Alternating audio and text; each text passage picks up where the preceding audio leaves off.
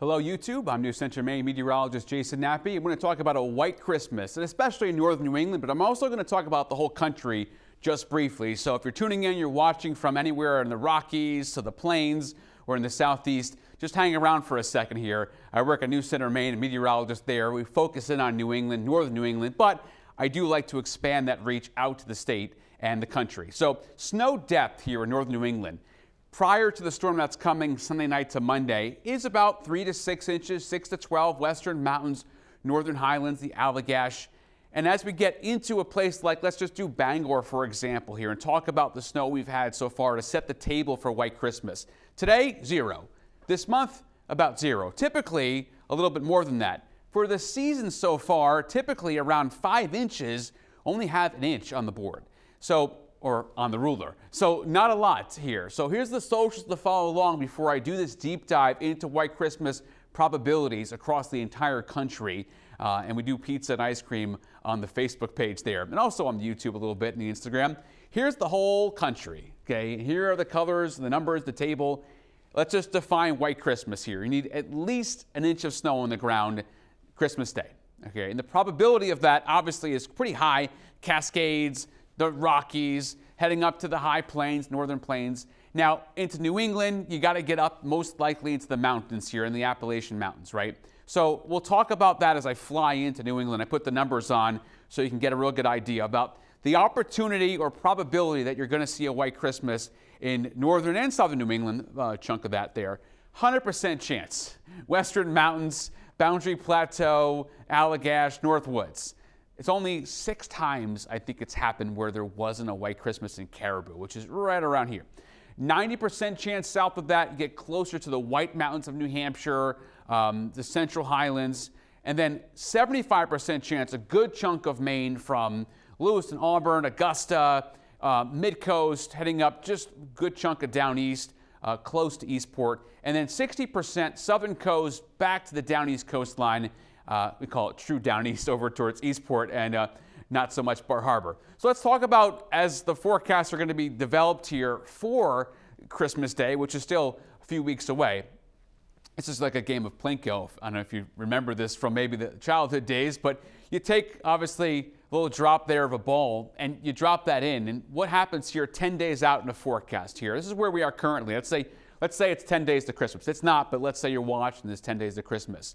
You're going to drop that in, and then a lot of different paths are going to happen with this here. And because you have all the variables and the path for it to take, each step is going to depend on that path or that variable. So if you want to get that 1 inch or 6 or 12, you got to still go through all of this, the days and also the variables and the changes that are going to happen. So you have all those possibilities, and then you have a model is only going to give you one solution. So you're going to get maybe the 2-inch solution depending on the model, the GFS, the European, the longer range kind of models, right?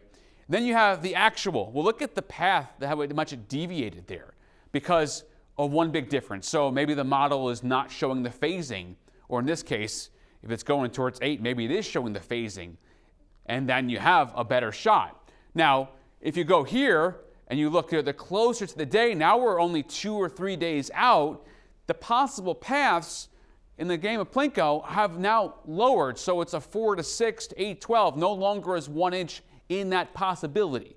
So that's why we always talk about how the closer we are, the more confident we get because the variables go away. So we'll talk about White Christmas now in more detail and the opportunity. Since 1991 to 2020, the averages here, and here's the coding.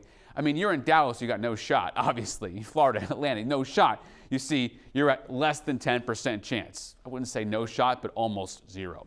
Now, you start going up to Chicago, you're getting up around 25 to 40.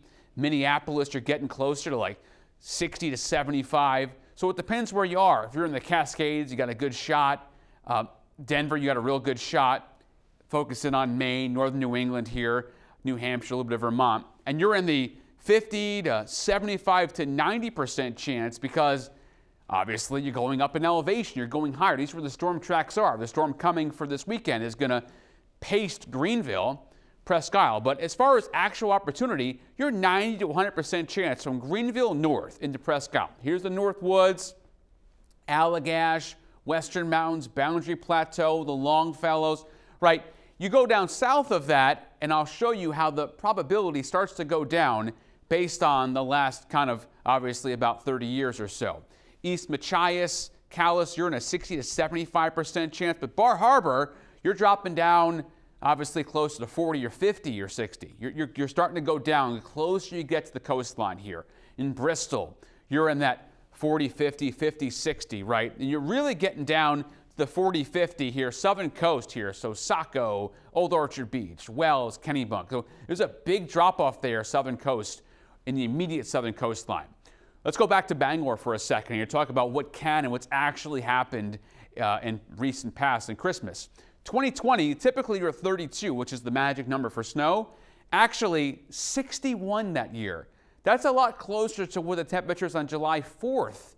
But look at July 4th of 2021. It was actually 58. It was cooler than what you'd normally see in July 4th. So that's just one thing to look at. We're talking about white Christmas. Another thing is precip types. You need all snow, right? It's an inch of snow, not an inch of sleet or freezing rain. It's an inch of snow.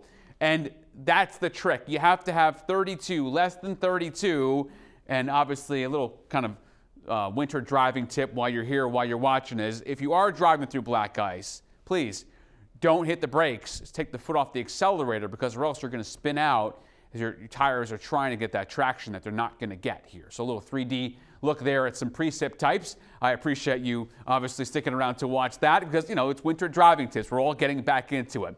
Here's a little 3D look at precip as well. So when you have rain, remember, even in the summertime, you got ice crystals in the sky. You got snow, right? But it melts because of that big warm layer.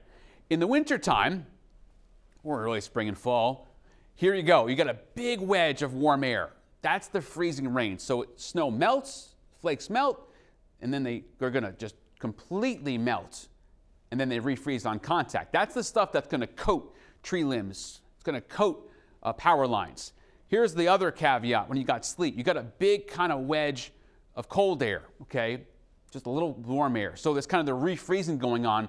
Sleet's going to bounce off of tree limbs and power lines. It's not going to coat them because you got ice pellets here because of the refreezing going on. Now, the cold air here for snow, that's white Christmas stuff right there. Top to bottom, that's where you want to have the snow. I thank you for watching and following along, talking about white Christmas. Gets the kids all excited, right?